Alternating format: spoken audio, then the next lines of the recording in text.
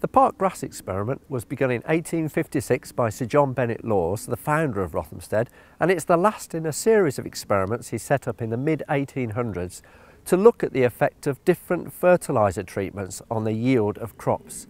This experiment you can see is a hay meadow, which was an important part of the arable rotation back in the mid-1800s because it provided the food for horses.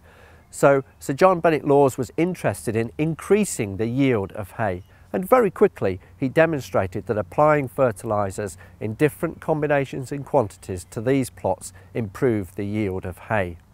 But also what he noticed within the first few years of the experiment was not only that the total hay yield was increasing, but the botanical composition of the plots was changing dramatically, so much so that he said the plots had so distinctive a character in regard to the prevalence of different plants that the experimental ground looked almost as much as if it were devoted to trials with different seed mixes as opposed to different fertilisers.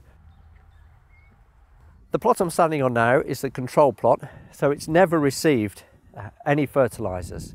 So we more or less have the kind of plant community we would have had 160 years ago. But on this plot here, which receives some chalk, we have some of the highest species numbers that are found on the experiment. We have low fertility, which means the competitive grasses aren't a problem. So as fertility goes down, we get some more interesting grass species. This is something called quaking grass, quite an attractive species. And we get some more of the broadleaf species like the pignut, the clovers come in. We get things like the cat's ear growing and salad burnet, maybe 25, 30 different species of broadleaf plants that makes it a very interesting sward, a very diverse sward. The park grass experiment was originally set up to answer crop science questions, but increasingly it's being used as a unique and valuable resource by ecologists to answer questions like, why do certain environments support more species than others? And in order to answer that kind of question, we need to know what plant species are present on the plots and how much of them. To gather that information, we go out to the field and we physically cut small squares or quadrats of the material from the plots to take back to the lab to analyse. This is all done before the whole plot is mown by a tractor and the hay removed. The experiment is mown once in mid-June and again in late autumn or early winter. Here we have the samples that were taken in the field in the lab being sorted by a team, and what people are doing here is separating out all the individual species from the plots and putting them into separate small piles on the bench.